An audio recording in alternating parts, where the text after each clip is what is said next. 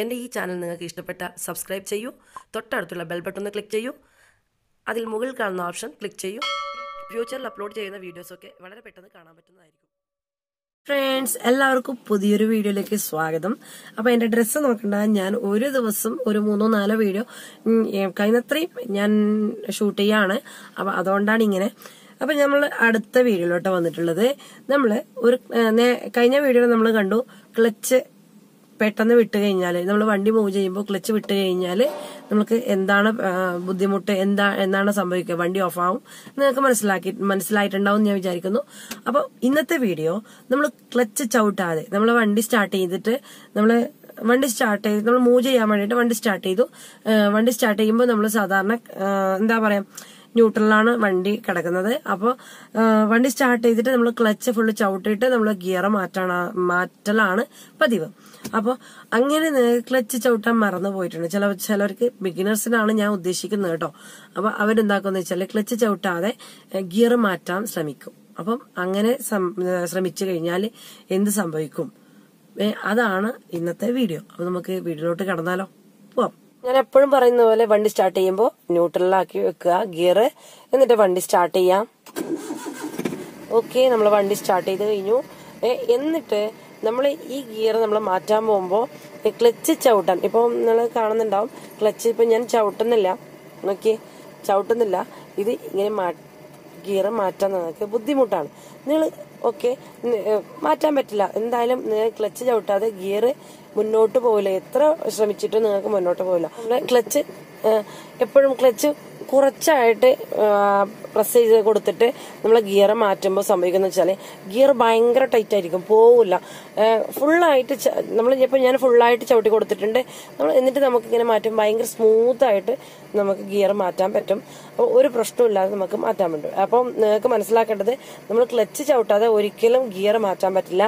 Clutch ഫുള്ളായിട്ട് ചവിട്ടി കഴിഞ്ഞാൽ നല്ല സ്മൂത്തായിട്ട് നമുക്ക് ഫസ്റ്റും സെക്കൻഡും തേർഡും ഏത് ഗിയർ വേണമെങ്കിലും മാറ്റാനായിട്ട് പറ്റും. അപ്പം നിങ്ങൾക്ക് മനസ്സിലായെന്ന് വിചാരിക്കുന്നു. ഇതിനകത്ത് ഭയങ്കര ചൂടാണ്, അതുകൊണ്ട് ഞാൻ വാതിൽ കുറച്ച് തുറന്നിട്ടിരിക്കുകയാണ്, കാരണം കാറ്റ് വരാൻ വേണ്ടിയിട്ട്. അപ്പം നിങ്ങൾക്ക് മനസ്സിലായാലോ, എപ്പോഴും ക്ലച്ച് ഫുള്ളായിട്ട് ചവിട്ടാതെ ഗിയർ മാറ്റിക്കഴിഞ്ഞാല് എന്താ പറയാ, ക്ലച്ച് ഹാഫ് ക്ലച്ച് ഇട്ടിട്ട് നിങ്ങൾ ഗിയർ മാറ്റി കഴിഞ്ഞാൽ ഭയങ്കര ബുദ്ധിമുട്ടായിരിക്കും. നിങ്ങൾ ശക്തിയിൽ ചെയ്യേണ്ടി വരും. പക്ഷെ അങ്ങനെയൊക്കെ ചെയ്ത് കഴിഞ്ഞാൽ നമ്മൾ ഗിയർ ബോക്സിന് കംപ്ലൈന്റും കാര്യങ്ങൾ അങ്ങനെയൊക്കെ വരും. അപ്പൊ നിങ്ങൾ എപ്പോഴും ആലോചിക്കേണ്ട ഒരു കാര്യമാണ് ക്ലച്ച് ഫുള്ളായിട്ട് ചവിട്ടുക, ഗിയർ മാറ്റുക. എപ്പോഴും നിങ്ങൾ ശ്രദ്ധിക്കേണ്ട കാര്യമാണ്. ഇപ്പൊ ഞാൻ പറയുന്ന എല്ലാ കാര്യങ്ങളും ഈ ബിഗിനേഴ്സിന് ഇമ്പോർട്ടന്റ് ആയിട്ടുള്ള കാര്യമാണ്.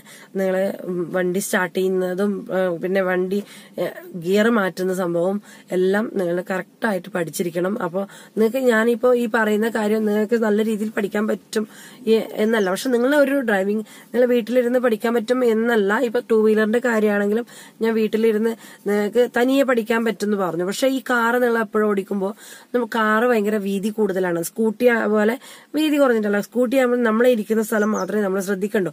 പക്ഷെ ഈ കാർ അങ്ങനെയല്ല. കാറിന് അതിൻ്റെതായ ഒരു വീതി ഉണ്ടല്ലോ. ആ വീതിക്ക് അനുസരിച്ചിട്ട് നമ്മൾ പോകുമ്പോൾ അതിന്റെ 4 ടയർ ഉണ്ടല്ലോ, 4 ഭാഗത്തായിട്ട്. അപ്പൊ എല്ലാ ശ്രദ്ധയും നമ്മൾ ബാക്ക് സൈഡും ഇപ്പുറത്തെ സൈഡും പിന്നെ ആ ഭാഗത്തും ഈ ഭാഗത്തും എല്ലാ ഭാഗത്തും നമ്മൾ ശ്രദ്ധിക്കേണ്ടി വരും. അപ്പൊ നമുക്ക് എന്താ പറയാ, ഒരാളുടെ സഹായം ഇല്ലാതെ നമ്മൾ കാർ ഓടിക്കാൻ ഭയങ്കര പാടാണ്. അപ്പൊ അങ്ങനെ പറ്റില്ല. കാർ എപ്പോഴും ഒരാളെ നല്ല എക്സ്പീരിയൻസ് ഉള്ള ആളെ കൂടെ കൂട്ടിയതിന് ശേഷം മാത്രമേ കാർ ഓടിക്കാൻ പറ്റുള്ളൂ. നിങ്ങൾ ആരും ഇല്ല, ഹെൽപ്പിന് ഇല്ലാന്നുണ്ടെങ്കിൽ എന്തായാലും ഡ്രൈവിംഗ് സ്കൂൾ പോയിട്ട് പഠിക്കുന്നതാണ് നല്ലത്, എന്റെ അഭിപ്രായം. കാരണം നിങ്ങൾക്ക് റിസ്ക് ഇല്ല, കാരണം അവർ പഠിപ്പിച്ചു തരും. അവർ പറഞ്ഞ രീതിയിൽ നിങ്ങൾ ചെയ്താൽ മതി. അപ്പോൾ ഞാൻ പറഞ്ഞ ഈ കാര്യങ്ങളൊക്കെ നിങ്ങൾ ശ്രദ്ധിച്ചിട്ടുണ്ടെങ്കിൽ നിങ്ങൾ വണ്ടി ഓടിക്കുമ്പോൾ നിങ്ങൾക്ക് നല്ല ഹെൽപ്പാവും. കാരണം ഞാൻ ഈ വീഡിയോയിൽ കണ്ടിട്ടുണ്ട് ഇങ്ങനെ ചെയ്യാൻ പാടില്ല, നിങ്ങൾ സാറ് എല്ലാം പറഞ്ഞു തരണം എന്നില്ല. കാരണം ഒരാളല്ലല്ലോ, കുറെ പേരുണ്ടാവില്ലേ. അപ്പൊ സാറിന് എല്ലാവർക്കും ഇത് പറഞ്ഞുകൊണ്ടിരിക്കാനുള്ള സമയത്തിന്റെ കുറവല്ല, ചിലപ്പോൾ സാറിന് മറന്നുപോകും. കാരണം എന്നറിയോ, ഇത് ഒരാളോട് പറഞ്ഞിട്ടുണ്ടല്ലോ, അപ്പൊ രണ്ടാമത് പറയുന്നത് അവരുടെ തന്നെ ആണോന്ന് അറിയില്ലല്ലോ. അപ്പൊ അങ്ങനെ മറന്നുപോകും. അപ്പൊ നിങ്ങൾക്ക് എന്തെങ്കിലും ഡൗട്ട് ഉണ്ടെങ്കിൽ സാറോട് ചോദിച്ചു കഴിഞ്ഞാൽ കറക്റ്റായിട്ട് പറഞ്ഞു തരും.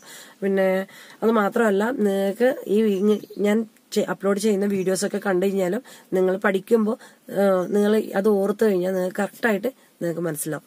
അപ്പോൾ ഈ വീഡിയോ നിങ്ങൾക്ക് ഇഷ്ടപ്പെട്ടെന്ന് വിചാരിക്കുന്നു. ഇഷ്ടപ്പെട്ടെങ്കിൽ ലൈക്ക് ചെയ്യാനും ഷെയർ ചെയ്യാനും സബ്സ്ക്രൈബ് ചെയ്യുമ്പോൾ തൊട്ടടുത്തുള്ള ബെല്ലൈക്കൺ ഒന്ന് ക്ലിക്ക് ചെയ്ത് കൊടുക്കാനും മറക്കരുത്. ഇനി നല്ലൊരു വീഡിയോ ആയിട്ട് ഇന്നൊരു ദിവസം വരുന്നതായിരിക്കും. അതുവരെയും ടേക്ക് കെയർ. ബൈ.